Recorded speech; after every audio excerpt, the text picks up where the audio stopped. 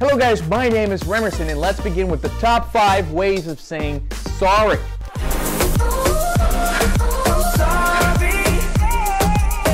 So let's begin with my favorite one, my bad, my bad. You can use that all around for every situation except at a funeral.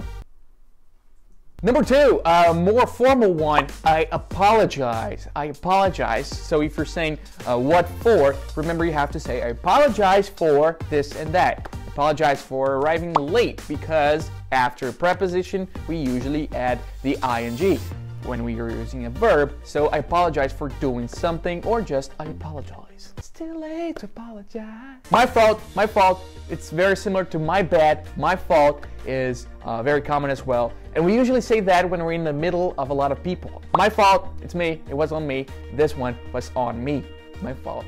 And sorry can be said as well in some countries like Canada and Ireland.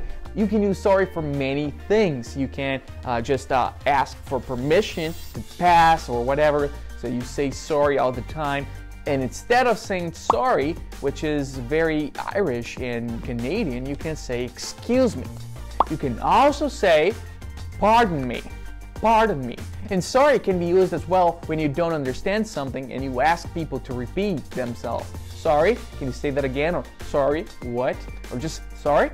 And people will repeat that. So you can use excuse me and pardon me as well in this case. And I ask you guys to please comment down below your favorite way of saying sorry, because just saying sorry is a bit boring, right? So I'll see you next class, guys.